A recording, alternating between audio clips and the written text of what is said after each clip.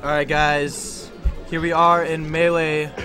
Looks like we are getting right into it with Melee Winners Finals. Not sure. Usually Eddie and Matt are a pretty good match. Yeah, they're doing a little bit of a hand warmer here. Pretty good.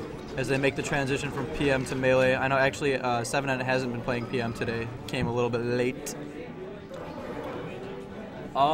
Let's talk upsets. We're not going to see Lewis Kim in this bracket. PRZ's was knocked out by Remedy. Who is Remedy? Kevin. Moxie. Oh, Moxie, yeah. Dude, Moxie he is a beast. He's recently switched to Ice Climbers. His desync shenanigans are definitely on point today. So. Really? He actually 2-0'd PRZ. Dude, that is awesome. Yeah. I love seeing. He SD'd both games. All right, it looks like we're getting right into it here. TSI Matt R versus BERT 7N in the Melee Winners Finals. Got Falco Dittos.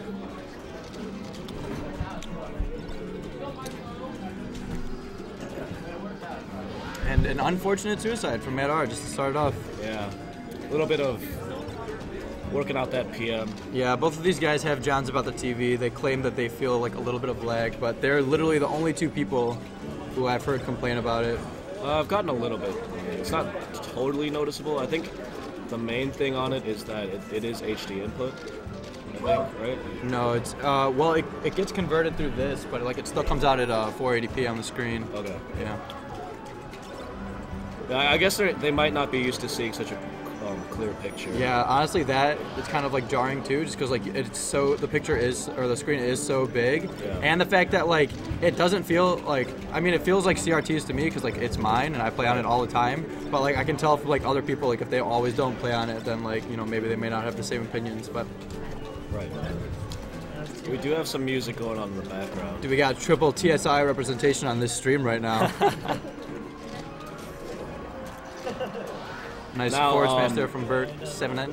7N I was actually playing friendlies with 7N earlier. He was looking really strong, really tight. His Falco is really tight. He's pretty on point today. So Matt R has actually been playing Falco for the majority of both brackets, Melee and Project M. Only starting to do some character switches when he needed to after the De La Soul Grand Finals. Definitely can see he was foreseeing this matchup coming up, and he wanted to give Eddie the Falco Ditto. Right. As we clean it up, 2 stocks apiece now. Both of these players are going to be taking it to each other pretty handedly, like where they get their combos on the where they're just both going to get theirs, and it's just a matter of who gets it first. It's like how is going to win the game. It's not really going to be like a. This is really indicative of Matt R and Eddie's history. Yeah, they just really know each other. They kind of just body each other. Yeah. They're very used to each other's playing styles. They're very used to playing each other, so they naturally just go for it. Yeah, like I would be very surprised if 7N came away with 2 stocks at the end of this one. I definitely see this going on to last stock, last hit. And that's the kind of gameplay that's great to see. Cause whoever gets that shine. It's whoever's playing better that day. Yeah. It's definitely what we see with the 5 gods up at the top of Melee. The potential of Leffen being on there too. I think he definitely is now. Right. It's great option coverage from Matt R. Oh, gets the blazer. Nope. Oh, nice forward smash. All right, and like we said, it's going to come down to 1 stock apiece. Tight battle. Percentage does not really mean much in a Falco Ditto at all. Basically, the kill move is going to come out and kill you at whatever percent you're at. Doesn't really I like need. that light shielding by Matt R on the platform. Yeah. A lot of Falcos will actually do that to escape some pressure. Yeah, you can actually get a little bit of an easier shield drop if somebody touches your shield with a light shield. Actually, that's actually not true. Well, I mean, in terms of because you want somebody to hit your shield and then shield drop after it, so it's bigger, so people can hit the bigger target. Right. Not that the input is any easier; it's the same. Actually, the input buffer is 6 or 7 frames more lenient if you full shield. Really? Yeah. Oh man, I never knew that. Yeah, that's definitely the PM experience coming into play here, as there is no light shielding in Project M. Right. Oh, barely fading under those lasers, and we literally came down to the last hit. And Matt R, after that suicide, sticking with it and coming out with the victory. Definitely running off of his Project M momentum right now. Project Momentum. That was so lame. Dude, you know you love my puns. What are you talking about? I'm funny, man. Laugh. Laugh at my jokes. Alright, we go to Yoshi's Story, my favorite stage to watch Falco Dittos on. Just love Falco's control of the top platform on this stage. So crucial. There's a lot of hexagons flying around. Yeah. We got some double type going on. Ooh, that's fan. Ooh. I love the idea by 7-Up. Forward tilt and gets the down smash, taking that first stock, only 49% damage in the process. Actually, I was seeing some power shield shine out of shield by Eddie earlier. It's really nice technology. Which was admittedly amazing. 20XX. And you got that angled shield, putting it up high, avoid any kind of laser pressure and back airs. Those runoff lasers, very risky option, but played nice and safe from 7-Up. I like that reverse hitbox on that there. Gets the back air through the Shy Guy and Matt R's face, taking a 2-stock lead here, still holding on to that number 1. Gets the reflector. That's the stock. He used the move like it was supposed to be used. Yeah, and he got punished for it.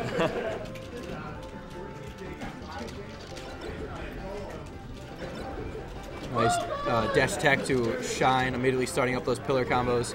I like how. Oh, Randall. I like how quickly Matt R responded to those lasers. Yeah. He didn't really miss a beat on pressing up B again. You know it's coming. Got that Falco Ditto going on. Right. As soon as you get sent off stage, you're gonna try to shoot the opponent, so you know they're gonna try to shoot you too.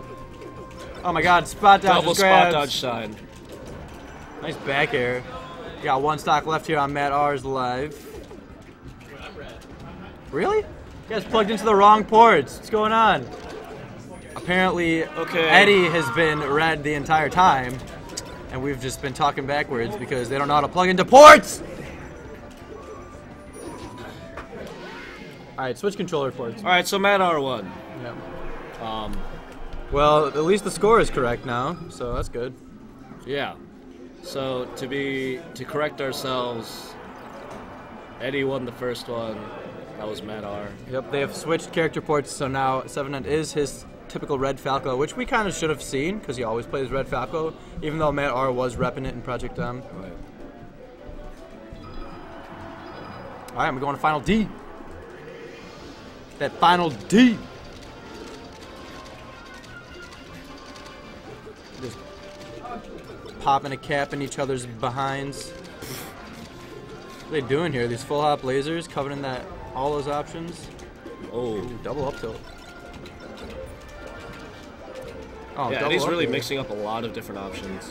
Like Azen. Oh, catching him with that second laser, but Matt R still making it back to the stage all right. Shine out of shield to punish that unsafe dash attack on shield.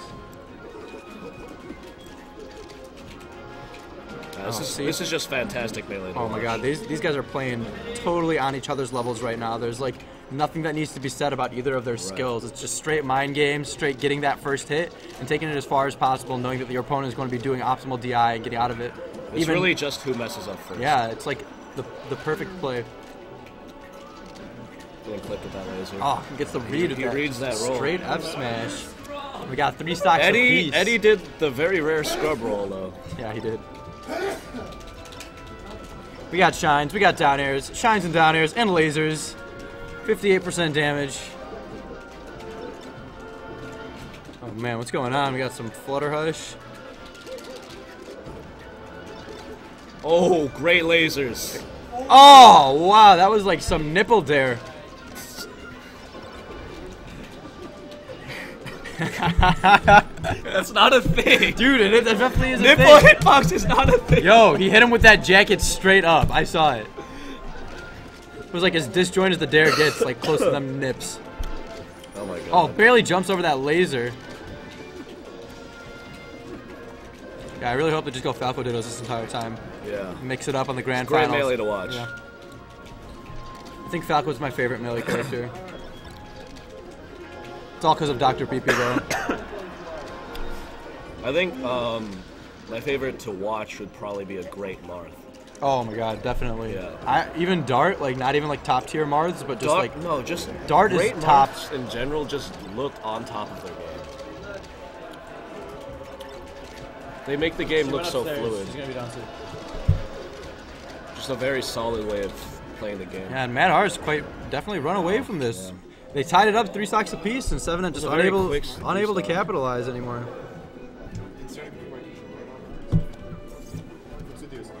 Oh, I think that's right. I was thinking We've got some soul searching, potential character counter picks, potential stage choices. We got no bans here in this best of 5. Dude, you like this PM prize pot money? Is that yours? Yeah, it is. You can buy like 1 McChicken now since they're more than $1. It's so garbage. Shoutouts to McDonald's. Raising the price of McChickens, making it totally unaffordable. McDonald's has the highest protein to dollar ratio in the world. Huh. What are we talking about? This is Melee. Dude, we're like waiting right now. What's going on? Figure it out, bruh. Oh, Marth. We're seeing Sempen's Marth. Alright, coming back to Final Destination here. Potentially the final destination of this set if Matt R takes this one, but 7 I definitely thinking he can do it with the Marth. Gonna get some Mewtwo King combos with the Mewtwo King skin. I haven't really seen 7N's Marth today. I know his Power Shield game's very on point, which is why he might be comfortable at FT. That was a great tipper, yeah. Power shielding good option Falco's coverage. lasers as Marth is like textbook, like things to improve on in the lab. Right. Once you just get into that methodical timing, get like the power shield, wave dash out, shield forward, like start causing a lot of, or neutralizing a lot of that pressure. Does he still have his jump? Oh, used it with that. Misses the Marth killer. That's really unfortunate. 7N's Marth on that ledge, looking very now comfortable. he's just gonna build up some unnecessary extra percent credit, that could have been avoided. Dies off the top to that back air, perfect DI.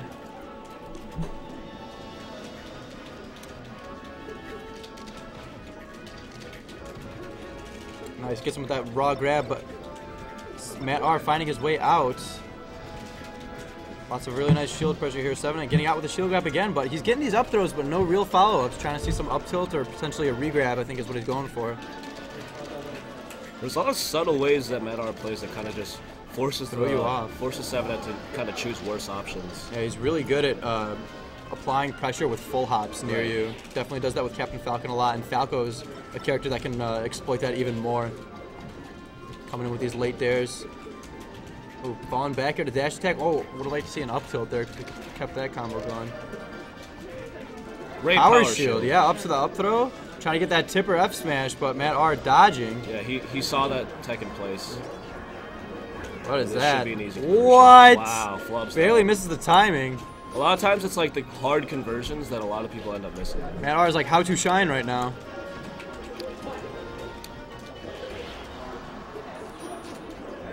Oh, not tipper there. Falco going to be living at 155%, and it's starting to get to that point. Ooh, that was like almost. It wasn't like a tomahawk. So slick. Yeah, it wasn't like a tomahawk. He just kind of like ran through his shield and then got the back throw, or like wave landed through his shield. I guess that was down throw. More fairs. As you go situation here, doesn't get the Marth killer though, as 7 coming in with that fair, but unfortunately not enough space with the up B to come up after it. I could see Eddie taking this to game 5. Oh, definitely. I've seen him come back from way worse than this. We got up throw. Oh, nice punish here. I mean, there's a reason why his tournament results have been so consistent. Yeah, him and Matt are definitely the models of consistency here in Champagne. I don't think there's anybody else who really places in the top 3 as much as they do in Melee. Oh, barely missing that fair, but gets caught by the jab. That's an interesting jab. Yeah, there's like a reverse edge guard. It kind of looks like this is it. This might close out here. Ooh, nice. Opts not to fast fall and grab the ledge. F9. Goes out with that back air. Definitely some 7 high IQ definitely play. showing some. What? Looking Definitely like showing Mewtwo some- King. Just gonna wait on ledge. PMBR, please. That 5 ledge grab limit. That's not it yet. Still got his jump. Oh, wow. Marth Killer would have killed there, but that back air does the same thing. Matt R taking it Solid 3-1. 3-1. Yep. 7-net knockdown 2 losers finals as we wait for the bracket to progress. And who do we see coming up next? It should be. I think we got the bracket here. Let me take a look.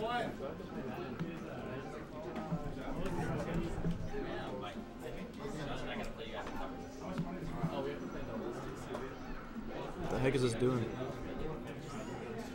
All right, we got Bert Grouch versus 14K. I think they're playing already. They played already? All right, then it's Moxie versus whoever. They're playing over there. Upstream. Yeah, we have a doubles match we can play this week.